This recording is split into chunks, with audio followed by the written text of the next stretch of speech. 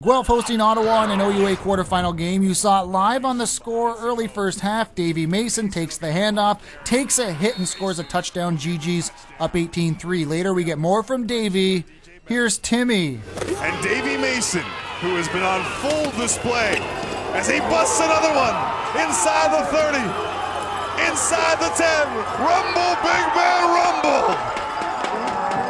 Davy Mason, 55 yards. Mason had a $179 on the ground in the first half. Ottawa led 25-10 and looked to be in control, but late in the half, Justin Dunk connects with Nick Fitzgibbon in the back of the end zone. Gryphons back in it, down 8. Ottawa got the ball back with under 30 seconds to play. Plenty of time for Josh Sakobi, but Jamie Shaw comes up with a bananas one-handed pick, just keeping the pigskin off the grass. Guelph turned that into 3 points to trail by 5 at the half. Opening kickoff of the second half, the ball takes a funny hop, and that ball is live. Guelph recovers. That would lead to a Dunk 1-yard run to give Guelph the lead. Guelph would extend that lead to 9 late in the third when Sakobi hits Brad Sinopoli, who fights his way towards the end zone. The officials call it a touchdown, and on the replay you see Ottawa may have caught a break.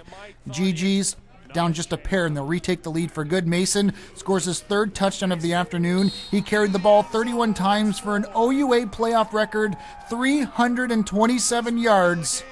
No big deal. Ottawa moving on to play Queens.